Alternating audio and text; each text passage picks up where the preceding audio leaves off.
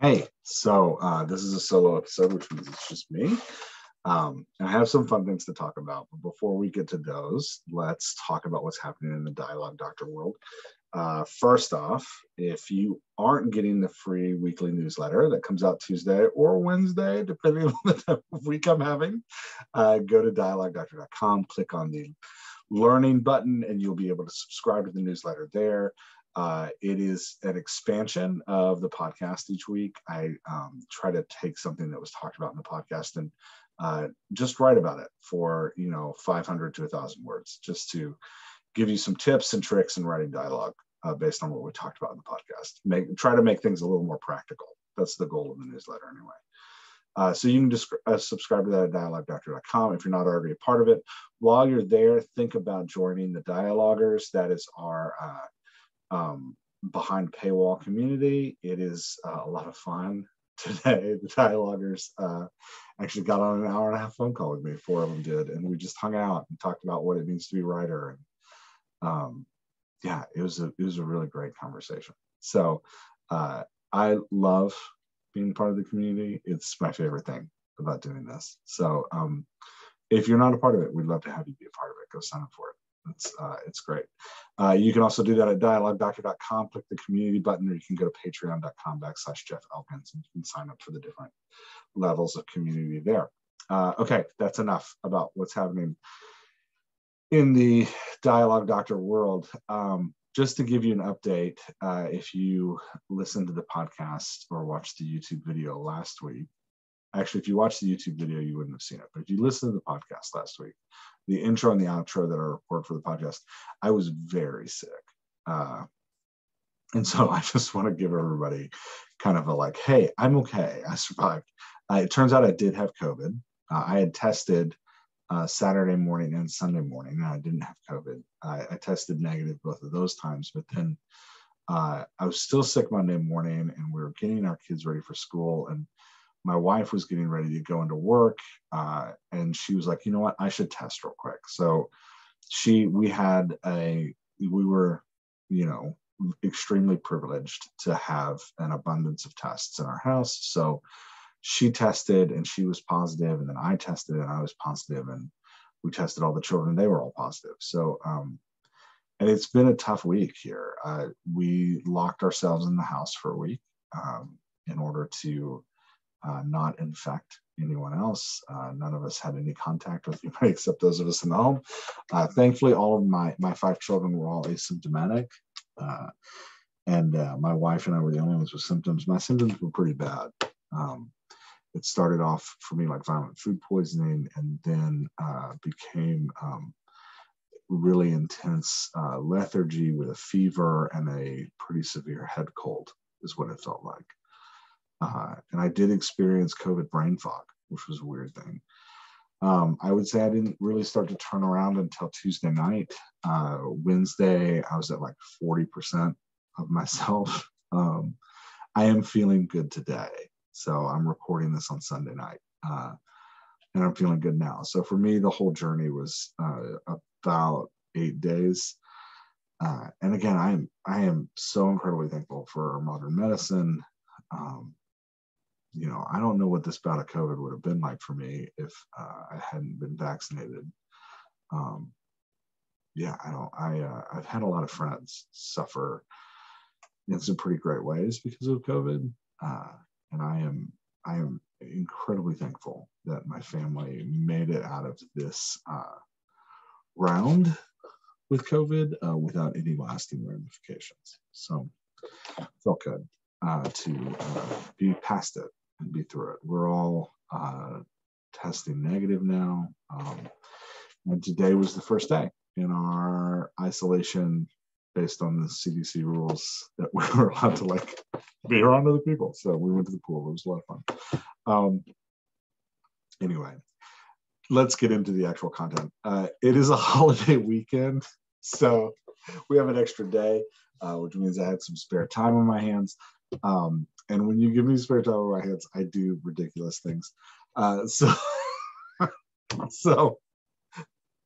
I put together a presentation for today's episode just for fun. If you're watching this on YouTube, I'm going to share my screen.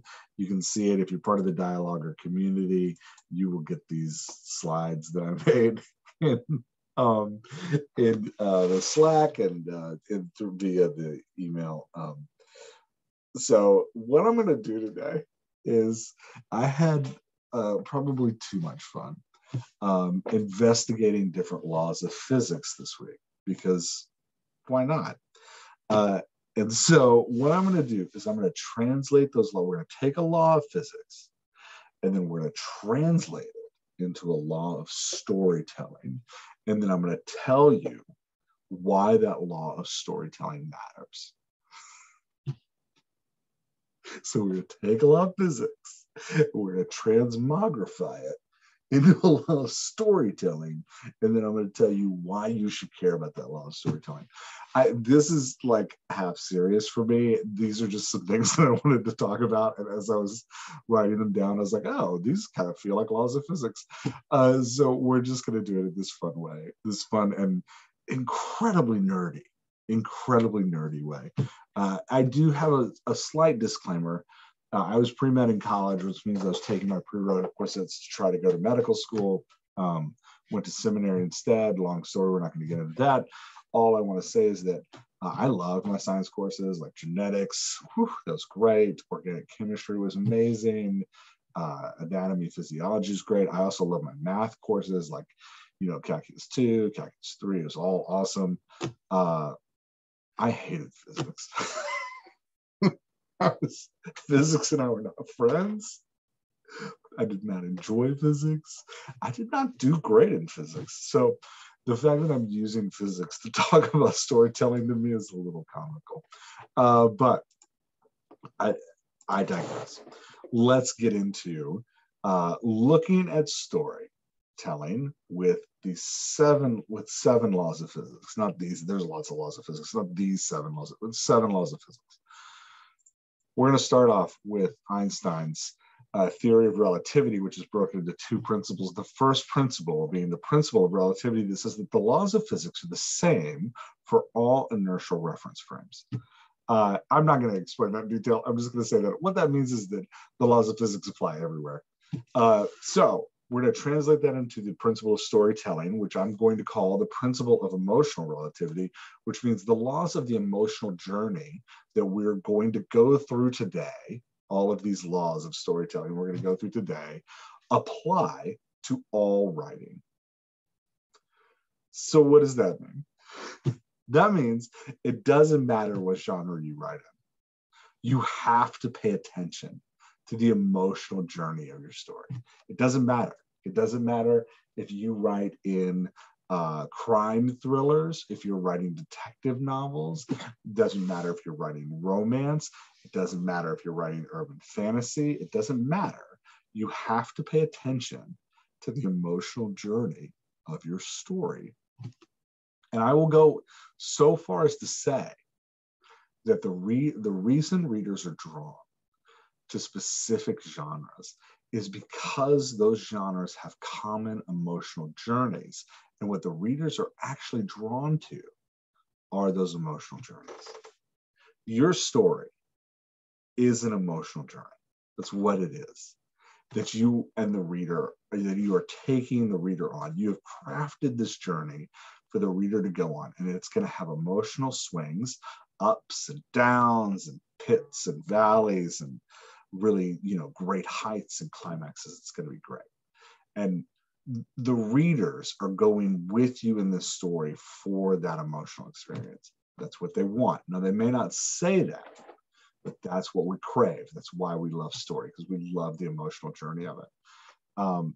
And so I fully believe that when a reader is like, oh my gosh, I love reading romance, they love reading romance because they love that specific emotional journey that comes from the plot devices of that genre. Or when they're like, I love sci-fi, it's because they love that specific emotional journey that comes from the plot devices that are common to that genre. So these rules that we're about to talk to you about emotional journey, it doesn't matter what genre you write in. It doesn't matter if you're literary fiction or whatever. These rules apply across your genre because they are true of all storytelling. Principle of emotional relativity. Yeah, so, and I'm not, the principles aren't actually serious. My goal today, I don't know if I already said this, my goal today is just to help you rethink how you're telling stories. So principle number 2, the principle of the consistency of the speed of light.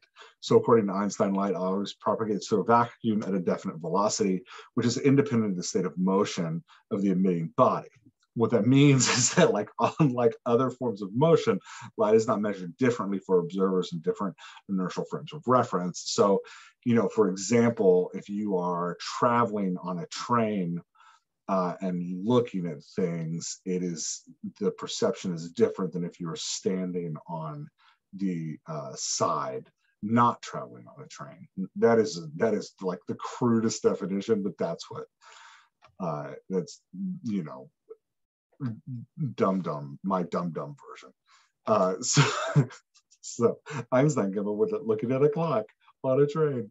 Anyway, I'm going to take that principle of the consistency of speed of light, and I'm going to change it to the principle of the consistency of emotional tone.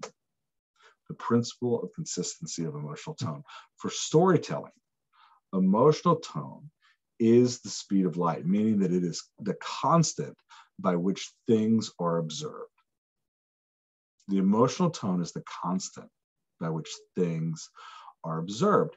So readers are translating your plot points, they're translating your characters, they're translating your use of prose and lovely language, all in reference to the emotional tone at that moment in the story. Because as we're going to look at in future principles, emotional tone is constantly changing. So at that moment, they are looking at your story through the lens of emotional tone, right? Through how they feel about the story. So what does that mean? Why does that matter? It means that readers are going to judge whether your story is good by the emotional experience they give them. They are viewing the entire story through emotional tone. They will like or dislike the story based on the emotional experience that story gives them. If it lines up with the emotional experience they expect, they're going to love it. If they're showing up to read a cozy mystery that has a slightly suspenseful yet still fun-loving emotional tone, that's their expectation. Slightly suspenseful but still fun-loving and cozy emotional tone, and you murder somebody in chapter 2, making them feel heavy and dark, or somebody in chapter 4 is weeping because of a kidnapping, and all of a sudden the reader feels sad, they're going to be angry at your story because they are judging your story by the emotional experience they are expecting from it. I think this is why readers definitely judge a book by the cover, because they look at the cover and the cover gives them a specific emotional tone. The cover is like, this is going to be intense, or the cover is like, this is a mystery about cupcakes. And if they open the book expecting a mystery about cupcakes and they find out that cupcakes are made of human body parts and it's a novel about hunting a cannibal serial killer who makes people into cupcakes, they are going to be angry. They're not going to finish that book because, and I'm going to go back to the main point, the reader is judging your work on the emotional tone. Now, here's the good news of all of that. Readers will forgive, and I have seen this, not just in my own work, but in the work of other people. Readers will forgive grammar errors. They will forgive plot holes. They will forgive nonsensical use of italics. They will forgive weird parentheses. They will forgive writers like Jose Saramato's complete lack of punctuation. They will forgive all of those things if you take them on an emotional journey that they want to go on. If you take them on an emotional journey, they will forgive all writing sins because that's what they care about. What they care about is the emotional journey. So if you take them on that emotional journey, they will forgive all the sins. Now, these sins can get in the way of your emotional journey. I'm not saying, hey, don't worry, you don't need an editor, just make them feel something. That's not what I'm saying, because if they can't read it because it's so poorly edited, they're not going to enjoy the book. But that being said, readers are going to judge your story on the emotional tone. The emotional tone is the consistency by which all things are viewed. All right, so we've got principle number 1, I don't care what genre you're writing, emotional tone is key. Principle number 2, that emotional tone that you're creating a minute by minute through the story, that emotional journey you're taking them on, that's what they're going to judge the whole story by. Principle number 3, in physics, this is called the law of inertia. This is one of Newton's laws. You're impressed that I know that, aren't you? Oh yeah, I know you are. It's a holiday weekend. I'm having fun. The law of inertia. If a body is at rest or moving at a constant speed in a straight line, it will remain at rest or keep moving in a straight line at a constant speed unless acted upon by force. So like this is when you're like, you put something in a vacuum. I don't know if you've ever seen them do this in a video. They put something in a vacuum and they just like send it in a line and it just keeps going at that speed until something until it encounters something. But in a vacuum, there's no like friction, there's no forces around it, so it just keeps moving. Or it's the idea that like an object at rest will stay at rest until acted upon by an outside force. So this also applies to storytelling and the law of emotional inertia. In the same way, an emotional tone will stay as it is until forced to change by an occurrence. Let me say that again. In your story, an emotional tone will stay exactly as it is until it is forced to change by an occurrence. So what? So what does that mean? So that means you need to be moving the emotional tone of your story. You need to be thinking about, how am I changing the tone moment by moment, scene by scene? Now, if you're a pantser and you're like, plotting, no, I don't want to plan anything, that's fine. I'm not telling you to plan anything. I'm telling you to be aware as you write a scene that you need to be actively moving the emotional tone, that you need to be taking your reader on an emotional journey, and that emotion needs to change, and it's not going to change unless you do things to change it. So when something happens in your story, the emotional tone moves, right? This could be like the introduction of a character into a conversation, or it could be a controversial turn in the story that's unexpected. Characters' expectations may be met. That would create, a type of emotional tone. Or maybe what a character expects to happen doesn't happen. That creates a different type of emotional tone. But all of these things are happening in your story and they're changing the emotional tone. Part of the reason I'm telling you this is because I want you to think about your scene construction differently. We talk a lot about like, hey, the plot needs to have a conflict. Every scene needs a conflict. Every scene needs choices. Every scene needs consequences, right? Like that's the 3-story method plot outline.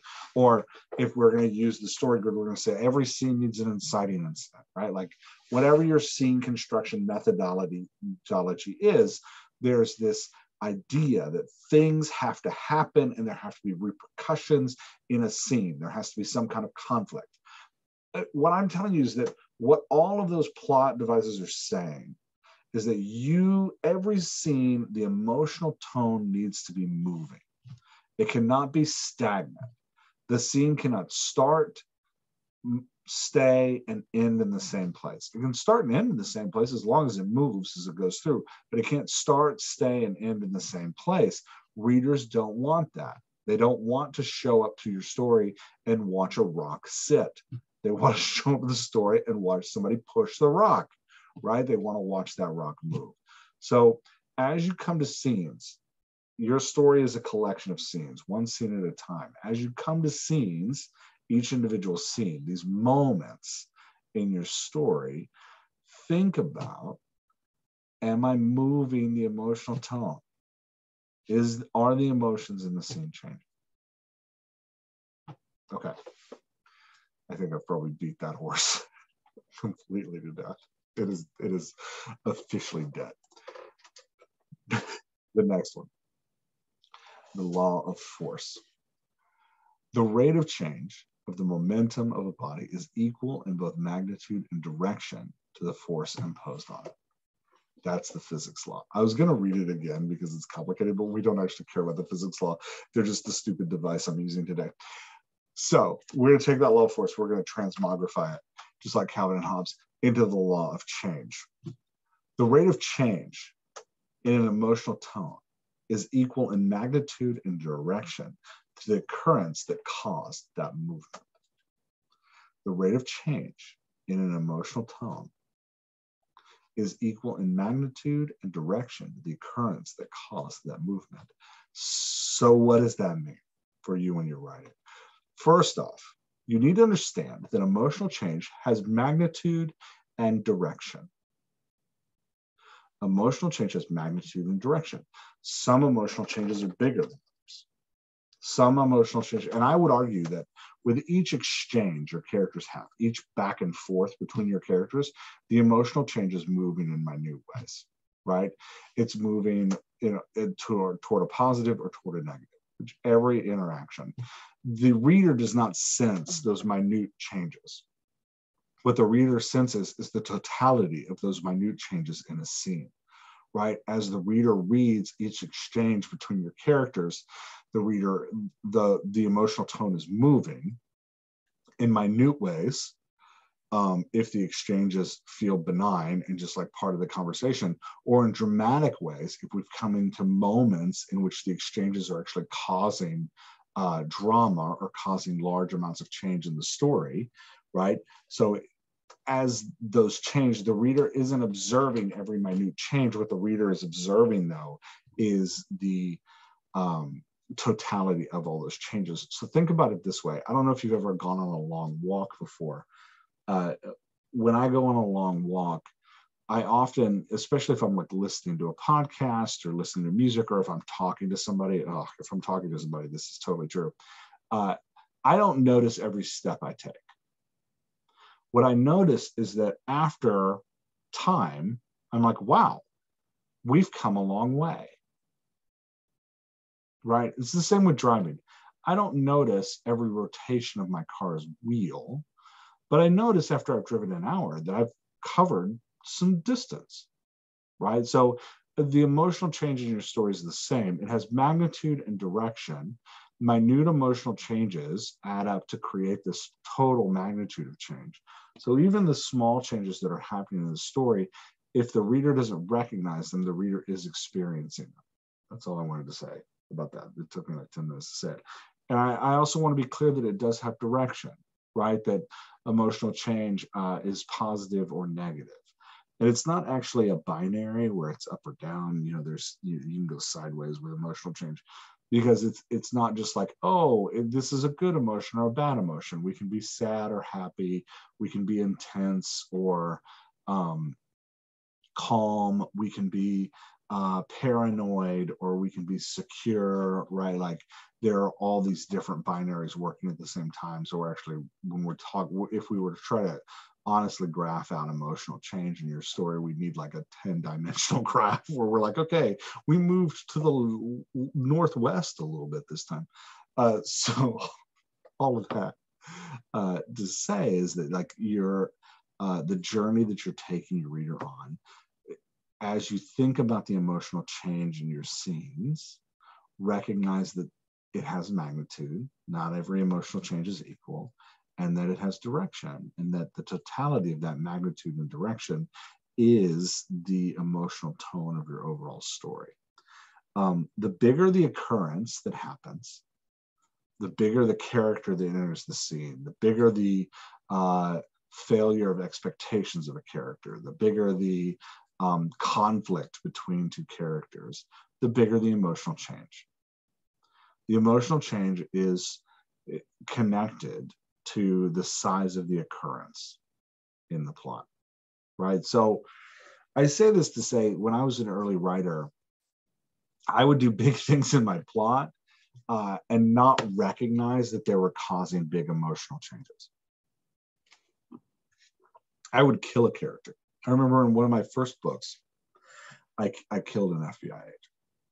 I did it all. I did it kind of like not necessarily off stage, as in like I didn't talk about it, but like my characters were walking away from a car that blew up with an FBI agent in it. And I totally skipped over the emotional processing that in real life would have happened, right? Like one of my characters, their partner blew up in a car down the street. And I was focused on the mystery. So I was, as the writer, I was like, oh, who could have blown up that car? What does that mean? We need to go talk to this person. Let's go get it done. And my characters ran off to like go find the next clue, missing the fact that this big occurrence had happened. I just killed somebody in a car. And that my character, whose partner had just died, needed to process that emotional change. That was a big emotional change in tone, and that in real life it would have been a huge occurrence for my character. Sure enough, Amazon reviews started coming in, and people were like, he killed an FBI agent in the middle of the book and acted like nothing happened. That is the readers telling me, hey, this big thing happened and you didn't deal with it emotionally. You just pretended like it didn't happen. So the bigger the occurrence, the more you need to deal with it in your story, right? You have to process those emotional changes. Yeah. Next law. The law of action and reaction. When two bodies interact, they apply forces to one another that are equal in magnitude and opposite in direction. So this is summarized as that, like for every action, there's an equal and opposite reaction. So I want to turn this into the law of character interaction. The law of character interaction. When characters interact, there's change, both in their relationship with one another and in the emotional tone. So what does that mean? When characters interact, there's a change both in their relationship with one another and the emotional tone. Your character goes to speak to a barista to order a coffee. I use this example because I feel like it's a pretty benign conversation. Your character goes to speak to a barista and order a coffee. Even in that benign exchange, your character and that barista rub against each other. They both bring expectations to the conversation. Your character is going to order the coffee. Your barista is going to take your character's order and get money from your character to pay for that coffee and then make the coffee and give it to your character. There are expectations there. The barista is likely expecting your character not to be a jerk about it. Your character is likely expecting the barista to be civil in the interaction, if not at least show a modicum of customer service, right? The characters come to this even benign interaction with expectations. As those expectations rub against one another, maybe your character is rushed and isn't as civil as the barista expected them to be. Maybe the barista is bored and isn't as engaged as your character wanted them to be. That generates conflict, right? That generates an occurrence that moves the emotional tone. So when characters interact, their relationship with one another changes. As your character's expectations aren't met by the barista, your character begins to feel a certain way with the barista. So your character should start to change in how they're treating the barista. As the barista's expectations aren't met by your character, the barista starts to also change in how they're dealing with your character. So you can see that like characters interacting rub against one another and create conflict that escalates or de-escalates based on how that friction is going. So those characters are either going to come closer together. When expectations are met, they're going to draw closer together because they're happy that expectations are being met. Or when expectations differ or expectations aren't met, it's going to push the characters farther apart, right? Moving that emotional tone in a negative direction. Based on the character interaction, how big their conflict might be between one another, the emotional tone is bigger. Again, part of this all feels like common sense, right? When you hear it, you're like, yeah, characters fight. When characters talk, they either come together or they push apart. But my goal is to help you start thinking about your scenes in this way. In this scene, how are these characters interacting? Because I promise when you start asking this question about your scene, you're going to discover that often your characters are having conversations and there is no emotional movement. You're breaking the law of inertia, that there's something being pushed. There's an occurrence happening. An emotional change in your character should be taking place, but it's not, because we're so focused on the plot and getting through the moment of the scene, or because we're not emotionally engaged with our characters as we write them. So when your characters rub together, you should be feeling emotional change. Every interaction is a rub. Every interaction is a rub, right? Every interaction between two characters should change their relationship with one another and the emotional tone. We're in this constant flux of how we interact with others, and how and the story's emotional tone is in constant flux based on what's going on. So start thinking of the conversations between your characters as a dance or a fight, right? The characters are giving and taking from one another. If they're dancing, they're moving in sync in complementing ways that enhances their interaction. If they're fighting, they're moving against each other. One swings, the other ducks. The other swings, that one ducks. Right? Like they're pushing up against each other, trying to find a way in, as fighters do. So they have to respond together, right? And that's the key. Your characters need to be responding to one another as they interact, even if that interaction is mundane, right? They got to be pushing and pulling against each other. So when you come to your scene and you have characters interacting, whether they're side characters or main characters, just run the thought experiment, right? During this interaction, how does my character feel about the other character? Right? During this interaction, are expectations being met? Is this a fight or a dance? Right? What's happening? And how is this interaction changing the emotional tone of my story?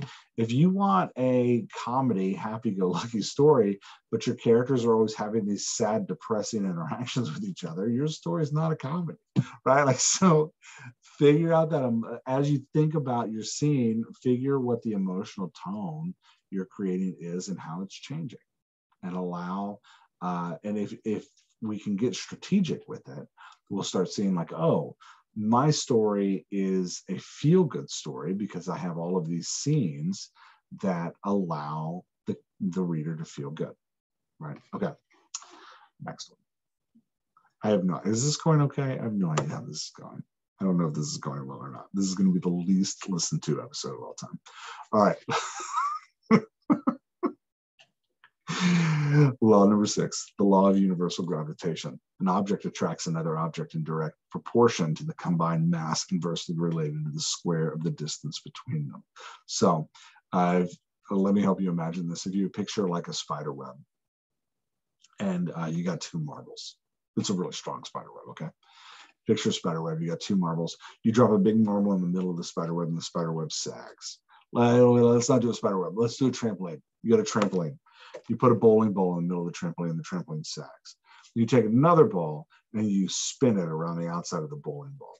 So how it spins is in proportion to the mass of the bowling ball in the middle, and also the distance between that second ball and the mass, right? Like this is the law of universal gravitation.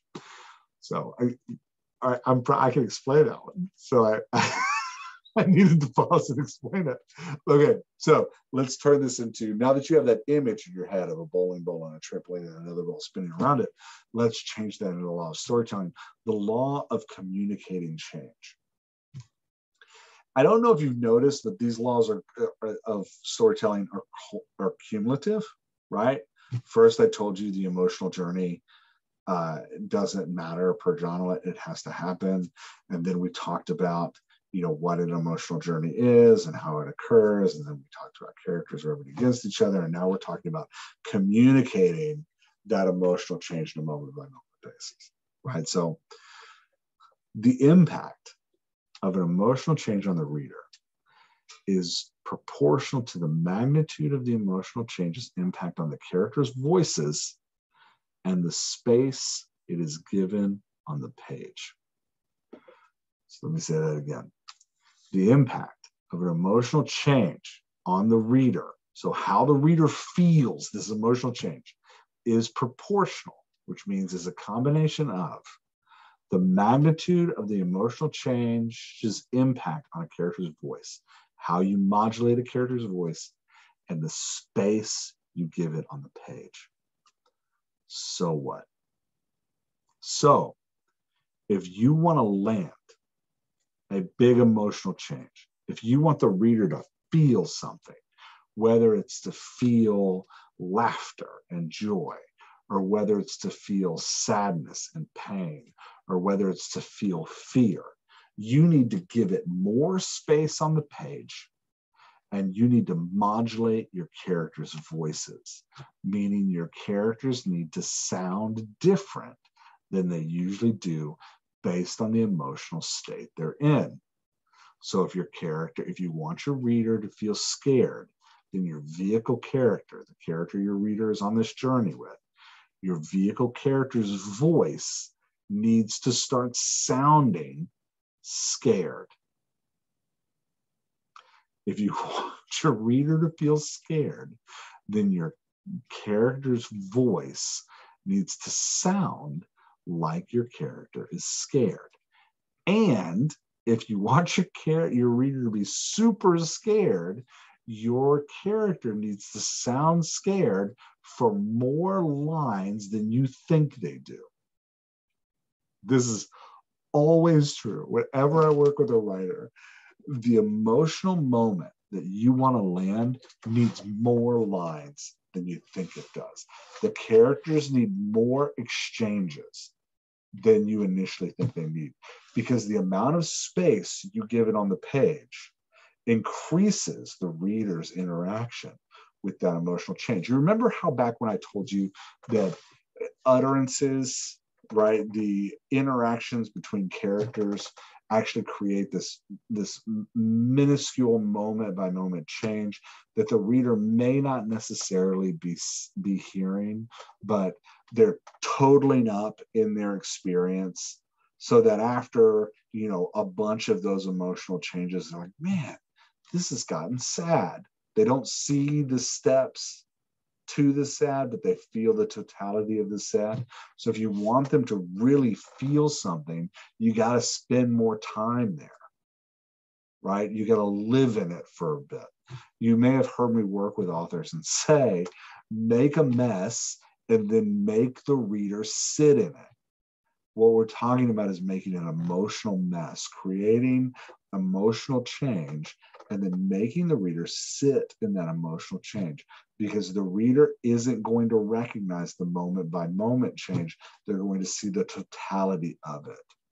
So if you have this moment that you want to land on your trampoline like a giant frickin' bowling ball that might sag the trampoline so much it's going to drop it down.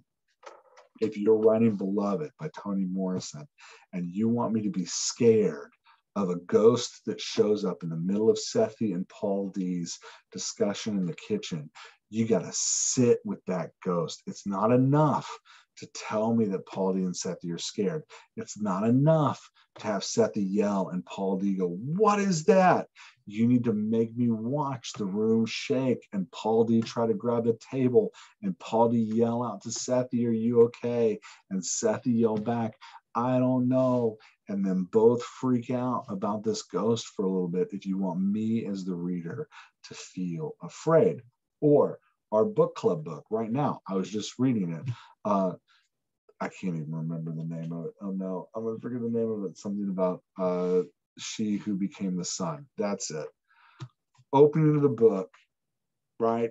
The emotional tone is this idea of devastation, where you encounter this young woman, young girl who has nothing. Her family is starving to death, and she is listless. She can barely move. She's got so little energy.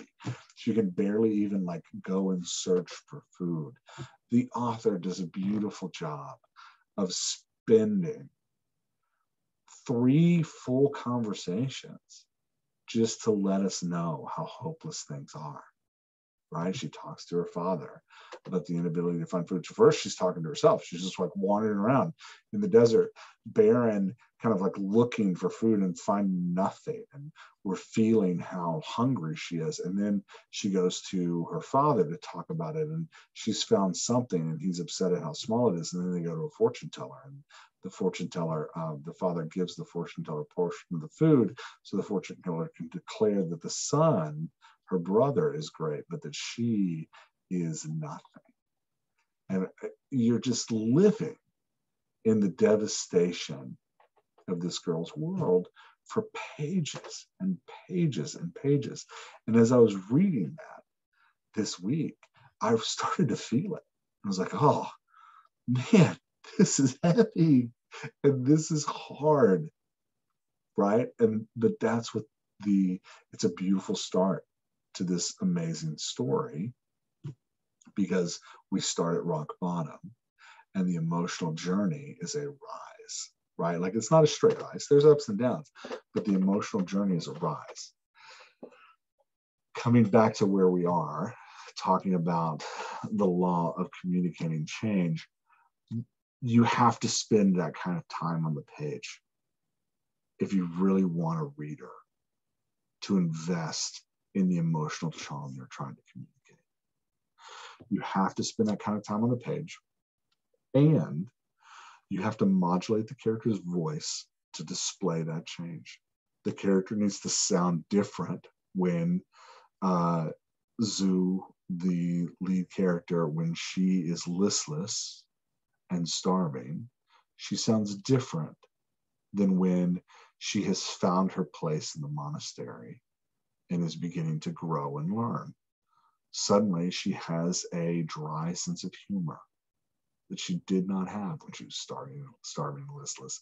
She begins to experience community, right? Like, and in that community, she finds her connection to the other novice monks through this dry sense of humor. And it's fun, and it brings hope in the emotional tone, because you start to see her grow in this community, right? Like, but the voice was modulated. That's the point I'm making, is the voice was modulated so that we can feel that emotional tone. The space was given on the page. There are more lines.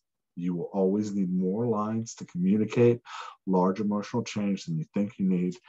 And you got to modulate the voice. Now, if you don't want your reader to feel anything and you want your story to just stay in the same coarse emotional tone, don't give us any words, don't devote any space on the page to it, and don't modulate the character's voice. I will say, if you want a slight emotional change, like maybe you don't want your reader laughing out loud, but you want them to like grin a little bit, modulate the voice, but don't give it a lot of space on the page, right?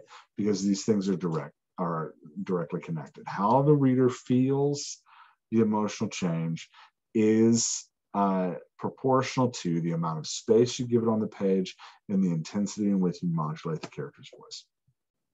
Okay, last one in our fun holiday dialogue doctor nonsense of physics. Last law, the law of the conservation, the law of conservation of mass. Mass is neither created or destroyed in chemical reactions. This was so tough for me to get in chemistry. I didn't understand it for the longest time. I'm not going to explain it now. I would like to call this the Chekhov's gun law. So Chekhov has this great, the playwright, has this great thing he said that's often repeated in like 1,000 different ways. I don't even know what the exact quote is, but the basis of it is, if there's a gun in Act 1, somebody better be shot in Act 2. If there's a gun hanging on the wall in Act 1, somebody better be shot in Act 2. The idea here is that you can't have anything extra in your story that is not being used to manipulate the emotional tone. Anything in your story that you're referencing or talking about that doesn't influence the emotional tone must be deleted, because it's just noise. You're just putting noise in your story. So, for example, I remember when I was a teenager, I got into this, like, I think it was Renaissance era novel. I can't even tell you what the novel was, but I remember there was like four, it felt like seven, but it was probably only 3 pages where they were describing the curtains in this palace. And I got so mad at this book because I was like, I better need to know why these curtains are so fancy, right? I didn't. I never need to know. I don't know why they did that to me, and why the author did that to me as a reader. Um, that's a silly example to say the things that we put in our story that aren't impacting the emotional journey of the reader should be taken out. This is specifically true, and where I want to focus is on your character's personality, your character flaws, right? Just like mass in a chemical reaction, character flaws do not disappear. If your character is egotistical, or if your character is shy, or if your character is depressed, or if your character is overly confident or super happy, you got to deal with that. You can't just pretend like it doesn't exist. Once you put it in the story, it exists. So in the opening of the story, if your character is shy, if your vehicle character is shy, I'm going to expect that somewhere in Act 2 or Act 3, that character is going to have to be brave. If at the beginning of your story, your character is an egotistical jerk, I'm going to expect somewhere in Act 2 or Act 3 that your vehicle character is going to be forced to sacrifice for the good of others. If your character's sad, I'm going to expect that they're going to have to go on a search for joy. If your character's a lone wolf, I'm going to expect that they're going to have to build community. If your character's super happy, I'm going to expect that they're going to have to face suffering. And if your character's confident, they're going to have to be tested. Right? Whatever it is that you're setting up at the beginning of the story, it's not going to go away. You can't just pretend like it's not there. You got to deal with it. So if you give your character a personality quirk at the beginning of the story, then you need to deal with that personality quirk. Your character needs to transform as we go on this emotional journey. Because when you show us the personality quirk, it's like showing us a gun. You're setting up an expectation. We expect that thing to be fired, right? We expect you to deal with that personality quirk. You got to deal with it. So as you plan your story, as you're going through these moment by moment things, you're moving moment by moment through the story, be aware of how we as a reader are expecting your characters to change and grow, right? If your character's shy, I know they're going to have to be brave. Going back to the book that we're currently reading for the Dialogue or Book Club, She Who Became the Sun, if I'm getting that name wrong, I could hear Tom in Portsmouth, Maine screaming. So going back to that book, the book starts with her being nothing and her having a sense of zero self-worth. Now, I'm only halfway through, but I can already tell you character growth. That is the growth that we are working with, right? Like we are watching her refuse to accept her fate as nothing. It's a beautiful journey, right? Like it's why the book is a great book. It's why we picked it to read, is because it's taking us on this amazing emotional journey, watching this character grow through the story. So whatever it is that you set up at the beginning of your story about your character, just know that you have to deal with it. And if you're not going to deal with that personality flaw or quirk, don't give it to your character at the beginning of the story. Don't hang a gun on the wall unless you're going to shoot it, right? And the same goes with character growth. Okay. These were my tongue-in-cheek 7 rules. Let's go through them real quick. Your character is on an emotional journey. The emotional tone is what the reader is experiencing, and therefore is what the reader is going to judge your story by. The emotional tone is constantly moving, and it is changed by occurrences that you create in the story, whether these are characters interacting with each other or character expectations not being met, or characters rubbing against one another's expectations. Whatever is happening in the story, that is changing the emotional tone moment by moment, and the reader's experiencing that change in totality. The rate of the change has magnitude and direction. Not all emotional tone changes are created equal, and they do have direction. They're going to be positive or negative. As your characters interact, not only are they changing the emotional tone, but their relationship with one another should be changing as well. The characters should feel differently about each other as they interact together. Finally, not yet. That impact on the reader, that change that the emotional tone is experiencing on the reader, directly relates to the amount of space you give on the page and how you modulate the characters' voices as they experience emotional change. And then finally, if you set up a character flaw at the beginning of the story, know that as you take the reader on this emotional journey, you have to deal with that character flaw toward the end. Okay. Thus endeth my weird, hopefully fun conversation about what it is to write, to take the reader on an emotional journey. I hope you enjoyed this. I know this is a little bit shorter episode than usual. I mean, nobody's going to complain about that. Yeah, so go sign up for the newsletter. Go get in the community. We'd love to have you. And get those words on page, right? And if you're going to create an emotional change, give it more space than you think it needs. If you're going to create an emotional change, give it more space on the page than you think it needs. And I will see you again next week. Thanks, y'all.